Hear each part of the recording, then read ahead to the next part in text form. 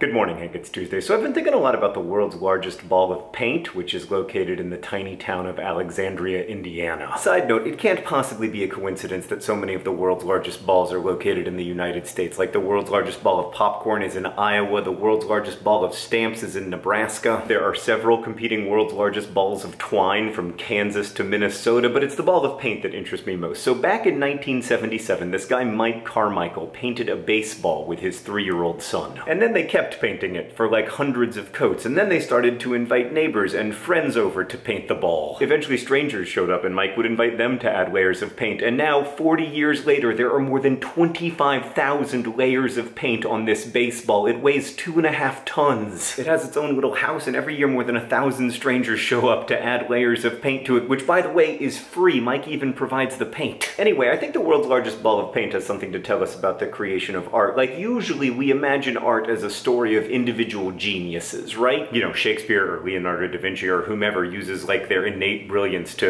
expand the human landscape. Now, sometimes we acknowledge that circumstances play a role in the emergence of great art. Like, for instance, for Mark Twain to become Mark Twain, he had to grow up on the river that separated America from itself during the war that separated America from itself. But mostly we think the work is done not by the times, but by these heroic individuals who, like, push us forward and lift us up. Now, to be clear, I do believe in genius. From Mark Twain to Jane Austen to Toni Morrison, there are some artists who are just uncommonly great. But I don't think genius is a simple trait like having brown eyes. I think it's more of a continuum, like having empathy. And also I think the worship of individual genius in art and elsewhere is ultimately misguided. Like Thomas Edison didn't invent the light bulb, it was being invented all around him by lots of people, and he added innovations to it. And Isaac Newton didn't discover gravity, he pushed our awareness of it to new places. I think lots of us, and I include myself in this by the way, worry that whatever our work is, it won't matter because it won't be remembered or because it won't rise to the level of genius. But maybe that makes individuals too important. Maybe in the end art and life are more like the world's largest ball of paint. You carefully choose your colors and then you add your layer as best you can, and then eventually it gets painted over. It gets painted again and again until there is no visible remnant of your layer of paint, and really no one knows about it except for you and maybe a few people close to you to whom you told the story. But that doesn't mean your layer of paint is irrelevant, because it permanently, if slightly, changed the larger sphere, right? Like the world's largest ball of paint looks nothing like a painted baseball, and you're part of the reason. Whether you made a YouTube video that only a few people saw or wrote a short story that only a few people read, you've still played a role in shaping this many-splendored ball of paint we're all living with. So you add your coat of paint, or hopefully several coats, and hope that you've made the world more beautiful. And yes, eventually you will be painted over, but you still matter. Hank, thanks so much to you and all the VidCon staff and volunteers for an amazing weekend in Amsterdam at VidCon Europe. I'm gonna enjoy a couple days of vacation and then get back to painting.